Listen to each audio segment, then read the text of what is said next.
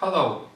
In this web lecture I will derive the relationship between the injection of minority carriers, electrons, in a PN junction in relation with the externally applied voltage. The relationship between the biasing voltage of a PN diode and its current. In my previous YouTube videos I described the basic operation of the PN junction. Here I will derive analytically with equations the relationship between the injection of minority carriers, for example electrons from the N-type to the P-type material, with respect to the externally applied voltage. So in this diagram, which you can also find in my previous videos, we have the PN junction. What happens in a PN junction when we connect an N-type material with a P-type material. So this is the depletion region, where in thermal equilibrium there are no mobile carriers, holes or electrons, but there are only immobile ions. Positive charge ions and negative charge ions. Now these positive and negative charged ions create a built-in electric field. And this built-in electric field balances between two forces. The diffusion force for electrons, which is from N-type to the P-type material, and the electrical force due to the built-in electric field in the opposite direction. So the drift currents. And this is balanced in thermal equilibrium for both electrons from the N-type to the P-type and holes from the P-type diffusing into the N-type. So in thermal equilibrium there will be no current, which means that the electron current due to diffusion in this direction must be exactly equal to the electron current due to drift in this direction. For the holes, you just inverse the picture. So for the electrons, we said that this current and this current should be balanced, because in thermal equilibrium we don't have a current through the PN junction. So I can write that the diffusion current due to electrons, so diffusion current, plus the drift current due to electrons is equal to 0. This is the condition for thermal equilibrium. Now, what is the diffusion current? It is the diffusion constant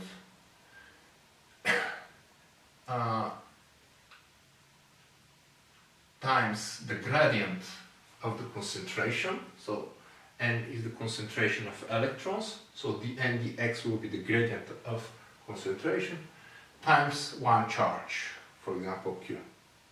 Now, plus the drift current, and the drift current depends on the electric field. This is the electric field.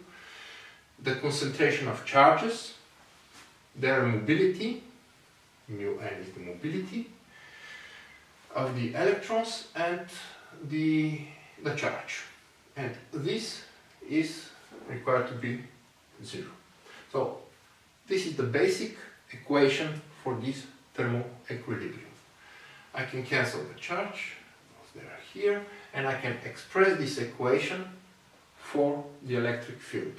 So then I'll have that the electric field is equal, when this goes to the other side, I'll get a sign minus. Then the diffusion constant dN divided by the mobility. This comes in the denominator 1 over N. This is the concentration of electrons. And I'll have dN divided by dx. And this is it. Now, this is the expression for the built-in electric field. Here I can use the Einstein formula for the relationship between the diffusion and the energy kT, the thermal energy. And the Einstein relationship was dN divided by mu is like kT divided by Q. kT divided by Q is the thermal energy voltage, which we can write simply as the thermal voltage. So I'll substitute this expression in the place of dN divided by mu n. And then I have the expression for the electric field, for this electric field, equal to minus the thermal voltage, Vt, times 1 divided by n, 1 divided by the concentration of carriers and their gradient, dx. Now, this is an important equation, and I will use it in the following way. I'll connect now my externally provided bias voltage VA. So this voltage, with this direction positive to the p-type and negative to the n-type, will basically subtract from the built-in voltage in the junction, which is due to the built-in electric field. So now I have the expression that the total voltage that I have in the junction will be the built-in voltage minus the biasing voltage external VA. Now this voltage will be the integral of the electric field that I have here, and I have to integrate this electric field from point minus xp to xn, to this point, dx. So I'll put the expression that I derived here. I have a minus sign here, and I have a minus sign here. So they'll cancel each other. Vt is a constant, so I can put it in front of the integral. This is the thermal voltage. And then I have an integral from minus xp to xn of 1 over n dn divided by dx dx. dx will cancel with this dx. So I'll solve this integral now. Vbi minus Va. This Vt will come here as dividing Vbi minus Va.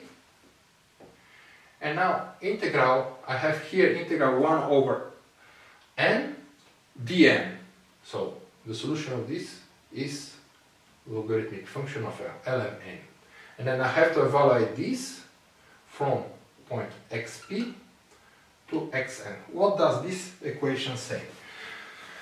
This says that the effective voltage which I have in the PN junction divided by the thermal voltage is logarithmic function which is evaluated in the boundaries from xp to xn.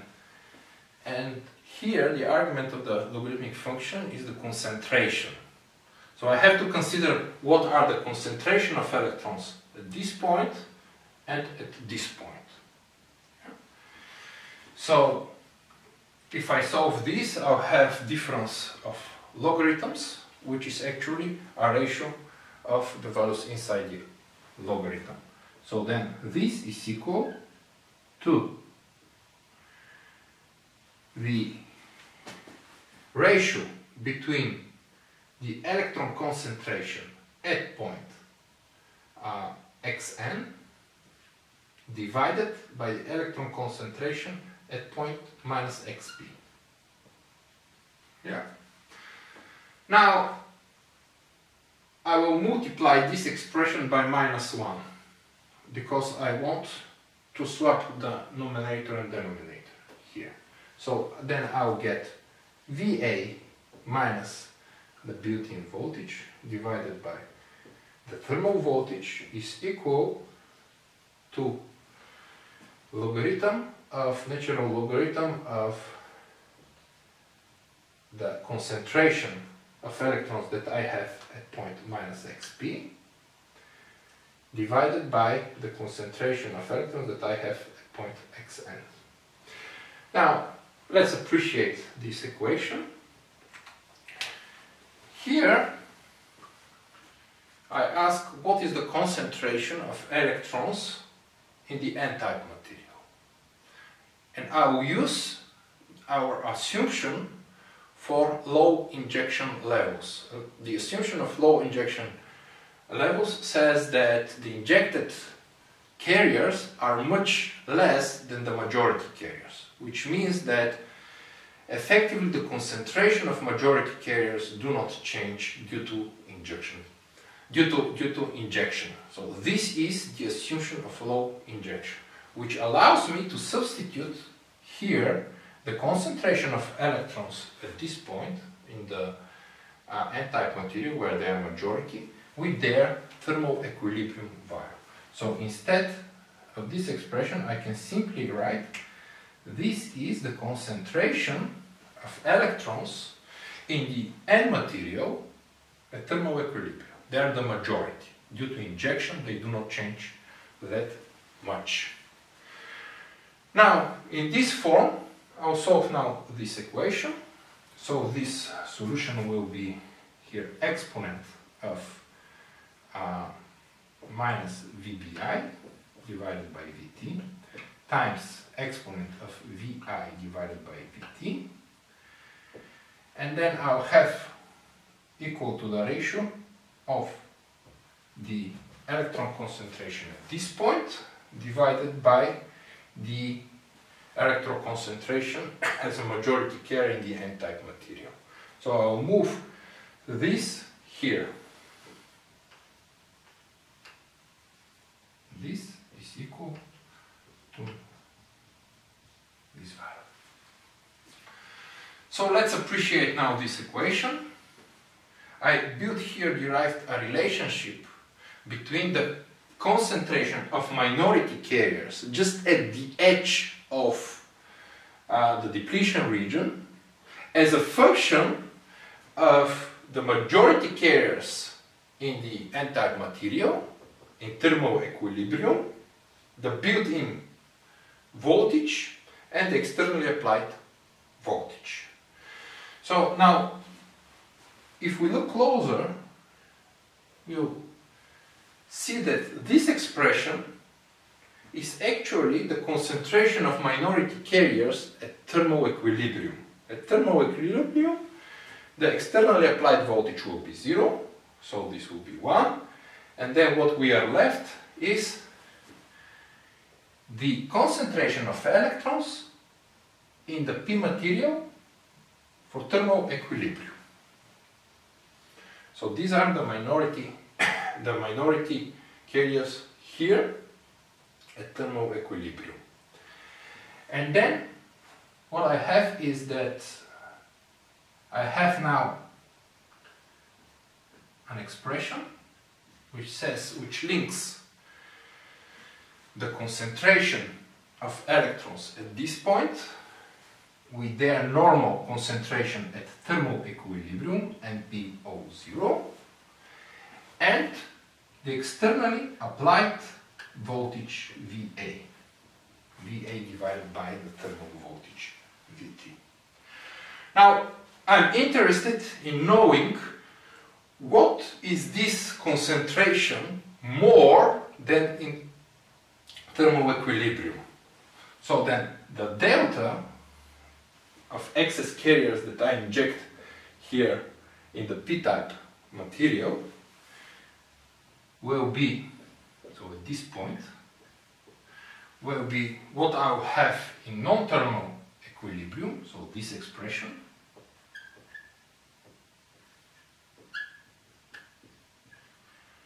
minus what I have in thermal equilibrium. So this is the delta, this is what is the difference between thermal equilibrium and non-thermal equilibrium. Yeah.